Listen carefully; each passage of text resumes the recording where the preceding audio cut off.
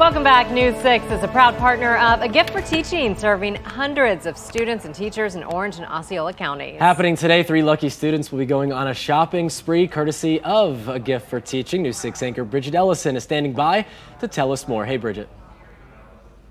Hi, this has just been an exciting week because, we had the Angel Tree Distribution Day, but today we're at A Gift for Teaching free store. I'm here with the Director of Development, Marisa Worley, and this is just an awesome, exciting day. This is the 8th year for the Grant of Wish Day, and each year it gets more and more exciting. We are thrilled to be here this morning, and it is just our pleasure to be able to nominate and honor such amazing students each and every year. And the challenge is choosing which students because they are all so deserving, and we got 80 nominations this year. I cannot believe 80 nominations. I don't even understand how you can narrow that down to just 3.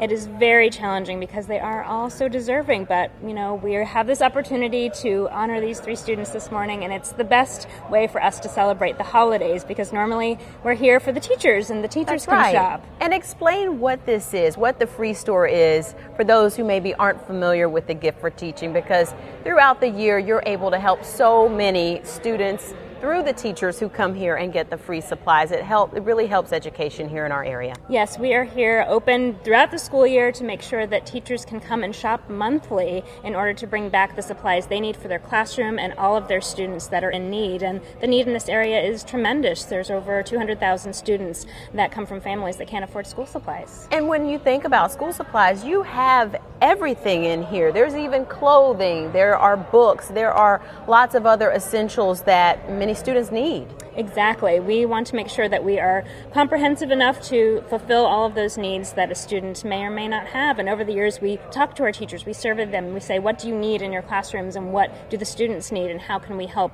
fill that need throughout all of our community supporters that we have. And let's talk about that support because you get support through the community, through viewers like those watching right now, which we appreciate so much, as well as corporate sponsors. That's what makes all this possible. It is. We couldn't do it without the community. I mean, right now we even have a year-end match going on, so people that donate their funds can be matched to double the amount of supplies that we are able to put out to the community for these students, and especially on this day with Grant to Wish, being able to not only allow the students a 5-minute shopping spree, but also have all of our other partners like Holiday Inn and Universal Orlando, even Walmart and Publix and Crayola Experience that are coming here. Yes, there's so many that are making this possible and giving extra special gifts to these students for their families for the holidays. I just love this every year because it's so exhilarating because they come in and they're kind of shy, quiet, and then once they get behind those shopping carts and they have the volunteers helping them fill up those carts, they just light up. Yes, it is magical. It really is, and it's our favorite day of the year, and we're just so thankful that News 6 has been a part of it for so many years as well, and being able to do this for